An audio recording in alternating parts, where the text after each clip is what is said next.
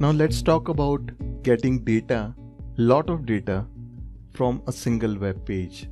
So if you look at this page, we have multiple quotes here. Every quote has an author and it has certain tags.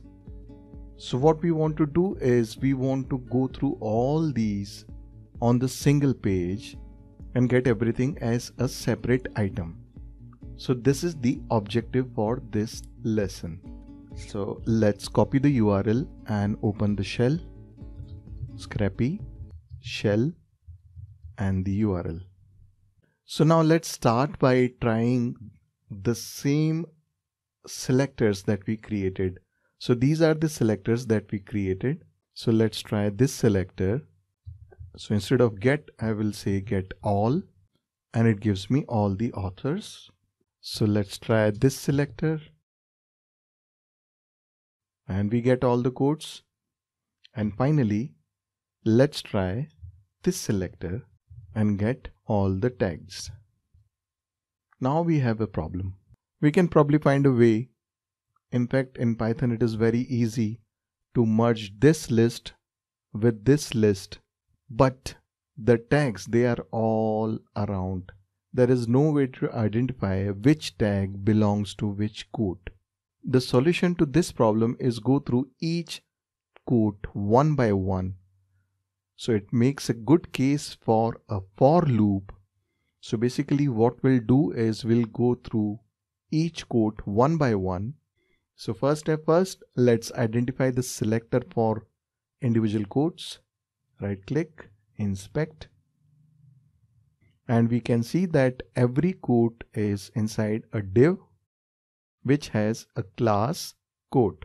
This is going to be our first selector. Let's go to the terminal.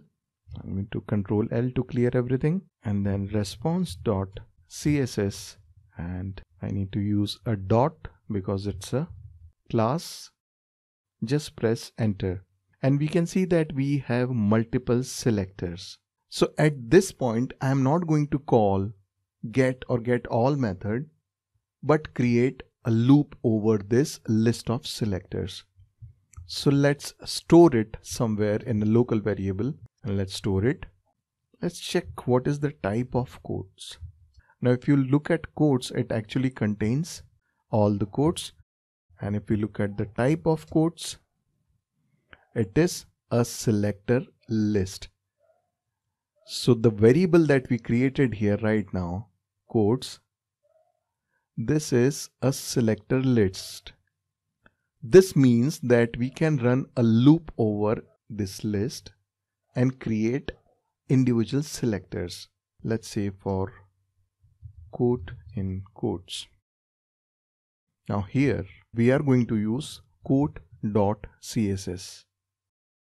I actually need to print it. So let's print this. And we can see that this time we get individual strings for all the authors. So let's do this for everything, but this time we will be storing them in a variable. So let's do it directly in the spider. Put it here, create a for loop. I'll move it here. And let me move this yield also inside this loop. So instead of response.css, I need to change this. This .css method actually works on selectors. So this here, we were running it on response. Now we are running on a selector list. So when this loop runs, this complete statement will be combined and we will get one item. Change the URL. So let's run our spider and see what we are getting. And now we can see that there are multiple quotes, and in the final summary, we can see that item scrapped count is 10. Now if we output this to a JSON, let's call it all.json, we will have everything written inside the JSON file. So let's look at the JSON file, format it, and we can see that for every quote we have one item and the tags are nested properly. Right now, I want you to go to this page. So scrapit.home.blog. I've created this website quickly for the purpose of exercise. Now what I want you to do is, I want you to read this title, the first paragraph, author, date. These are the categories. So I want you to do this for everything on this page. Header, just the first paragraph.